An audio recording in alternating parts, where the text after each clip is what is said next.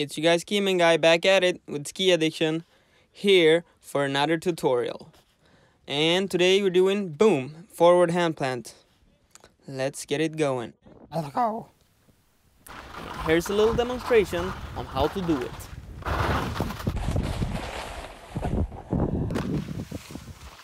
Let's start on the flat ground.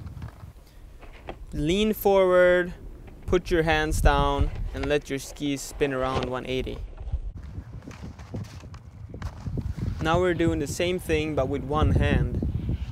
And it's important to let the skis go all the way up before you start turning them. And keep a strong core, flex your core muscles all the way through. One of the benefits of the forward handplant is that you don't need a huge quarter pipe to do it. You can just do it on a small bank like this one. Don't start spinning until you get the pop of the noses. Let the tails come all the way up and pop off the noses. This is the most important thing, this trick. Here's a good example how I'm really popping hard off the noses. The forward handplant 180. This is kind of one of my signature tricks. It's kind of like the peanut butter. You need all your weight going forward on the noses, kind of like doing a nollie.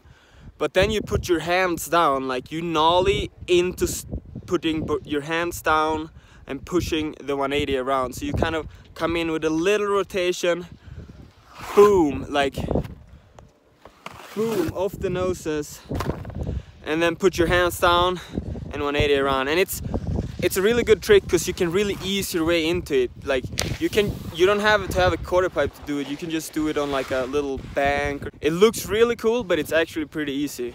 Highly recommended. Meow.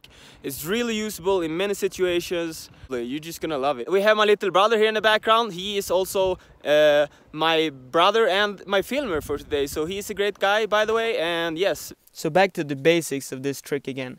If you have this move down, you can then move on and do this on a bank. So just work on doing this on the flat ground a couple of times. Find a slightly bigger bank and remember to plant with both your hands when you're learning this trick.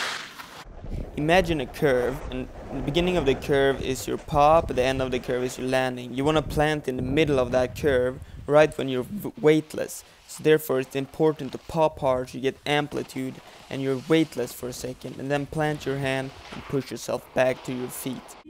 You don't have to plant at the very top of the pipe. You can work yourself further and further up as you build confidence. And then you got the confidence, you start flexing. I'm telling you, thank God. This technique can be used in a lot of places. These are some examples when I hit the corner instead, and I boom off the noses with the handplant. Thank you.